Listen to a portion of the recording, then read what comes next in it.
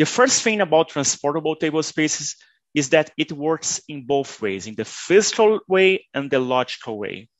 For the physical way is how we move the data files. So the data files can be unplugged from the source system, copied to the target system, and plugged there.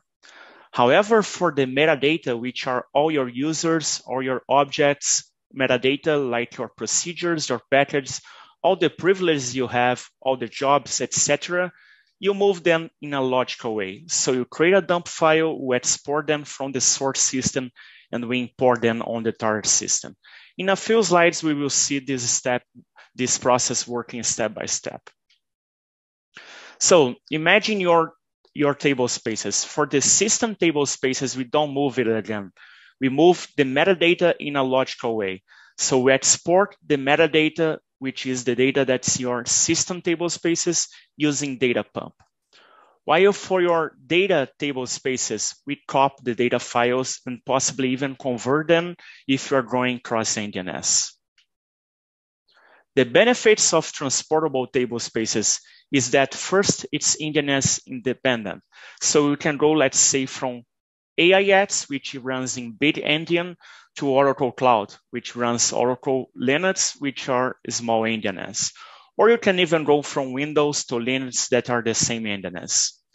You can use this method to go from a lower version to a higher version, like moving from 11.204 to 19C, and also to move from the non-multi-tenant architecture in a non-CDB architecture to a pluggable database. Okay, the transport and convert step of the transportable table spaces can happen in two ways. One, using RMAN, which will create a backup. You can move this backup to the target system, then you convert this backup to the NDNS of your target system, and you restore it. Or you can use DBMS file transfer to do these two steps in a single step in a file conversion, okay? So the advantage of using DBMS file transfer is that you won't need double space in your target system to first store the backup set and then convert it. It's done in a single step.